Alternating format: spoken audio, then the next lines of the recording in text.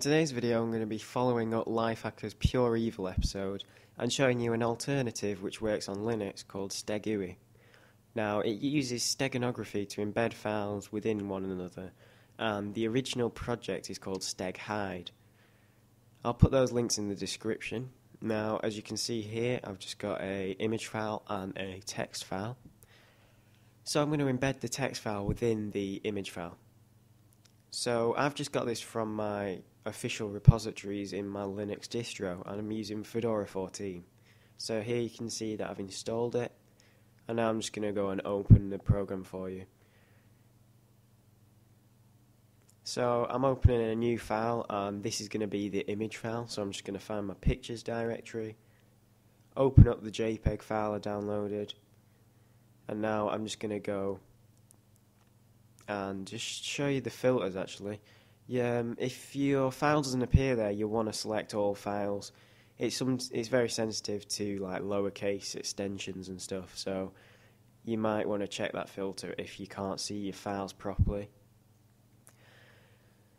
So now I'm just going to go ahead and go to Actions and Embed, and this is where we're going to actually embed the text file. So File to Embed in Cover File.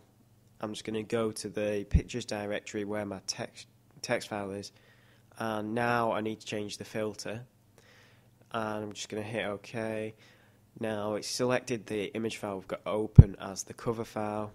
I'm just writing a file name now, and obviously you'll see there's an array of encryption techniques and algorithms which you can use, and then within those algorithms there's multiple modes. So obviously it's a very sophisticated encryption program for this. Compression level, just set that to 9 really. It just means that it's compressing the data and like the image within it. Embed the file name and the checksum. That can be useful for checking you've got the actual file and someone hasn't actually brute force attacked it. Put in a passphrase. I've just put my password. It'll say that it's exported it correctly. Now I'm just going to go to my pictures, and there's the embedded.jpg which we just exported. So you can see the picture's still the same. And now if we just check that it has actually put the text in, I'm just going to select properties, and you can see it's 19.3 kilobytes. So now we'll select the new file with the text in, and it's 19.7. So there's like 0.4 kilobytes added to the file size. So that's a good thing because we know the data's actually been encrypted and added to the file, because you can see it's a tiny bit bigger. So now back in Steganography, I'm just going to quit out of it, and I'm doing this to show you that it does actually work.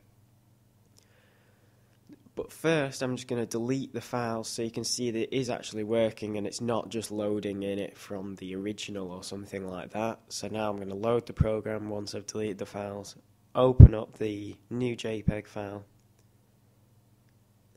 You can see this is the picture, and I'm going to go to Actions, Extract. Everything's pretty much filled in. You just need to select what you want the extracted file name to be, input the passphrase, and hit OK. There you go, it tells you that it's done it successfully, and here you'll see extracted.txt. So that's how to use it. So there are different ways you can use it, but that's basically